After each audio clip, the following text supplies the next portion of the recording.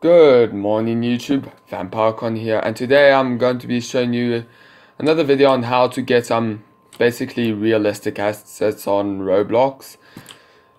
This is going to be one of my upcoming horror games to Roblox, and I will be showing you where to get all these assets. Also, if you know, I can't remember, it was Roblox who has made some realistic terrain. So in one of his tweets, he tells us what he actually uses, and so I decided to take a look, and I'm going to tell you how to get all these, assets on to Roblox. So yes, so let's get started. So on Google, you go search Quixel.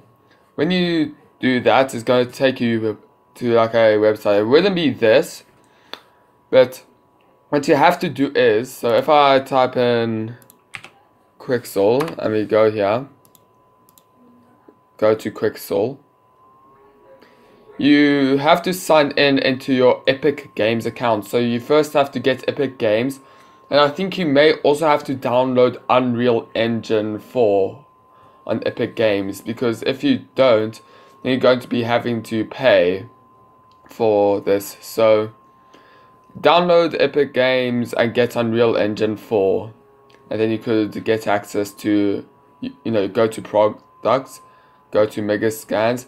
If you need help with getting Megascans, you could search another video on YouTube, but you just have to log in with your Epic Games account and you should get this option for free.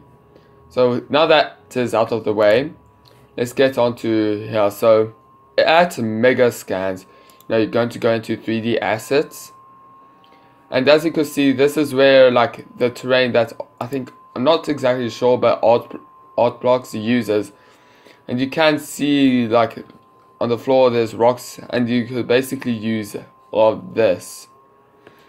So for my game, I'm going to go to wood, and this, I think I'll go tools.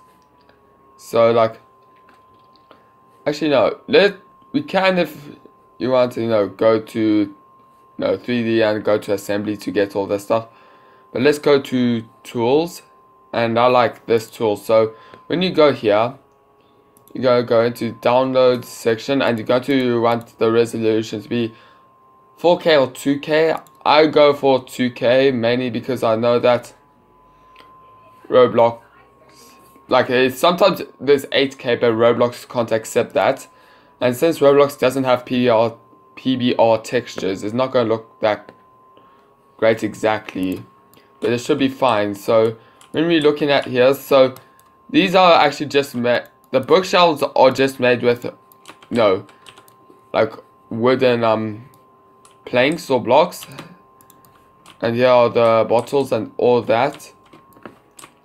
And even the table. So what's great about Quixel is that, since the model's already made and it's already been textured, so you could see like sometimes it would just be flat, but there will be it'll be a bit extended and all that. So it's not just textures like put on a model, the model's actually shaped and all of that. So anyway, so what you're going to do is, once you downloaded the resolution to be 2K, you're going to click download. And it should be, it should be like a FBX, which, is a Roblox, thing to import models. So let's just go in here, and so this is my game, is going to be called Twisted Tales. So we're going to go assets. I'm going to put this in Word, and wait for it to download, and then put it here and extract the files. Okay, now I have to find it. I think it's this. I'm just going, I recommend renaming it.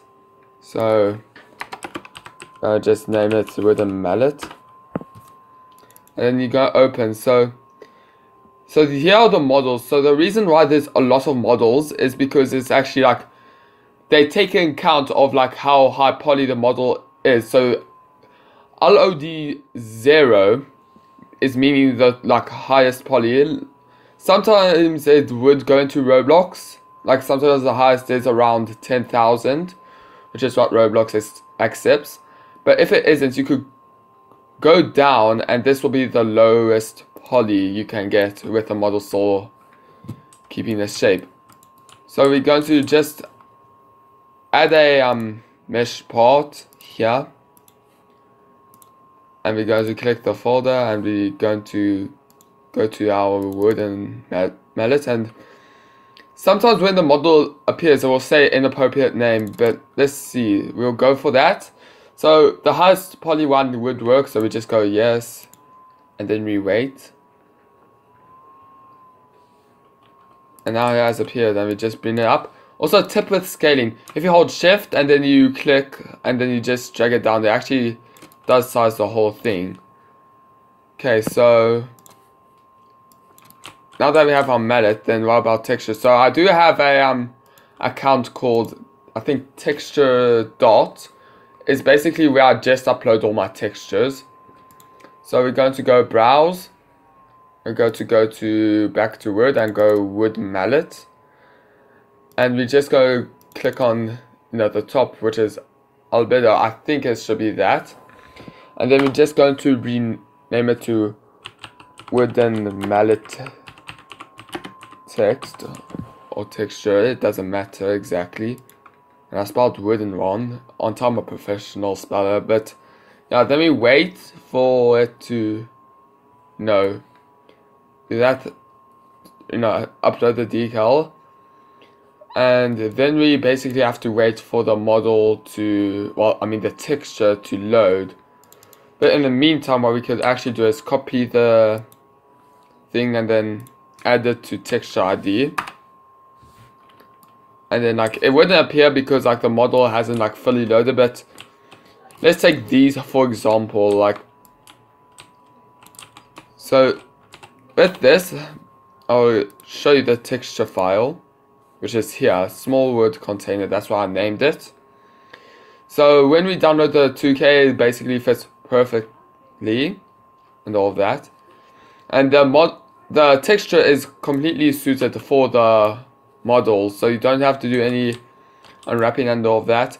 And when Roblox finally comes out with PBR, I'm sure that these models will look 10 times better. So now that's basically how we go on about realistic, assets for Roblox.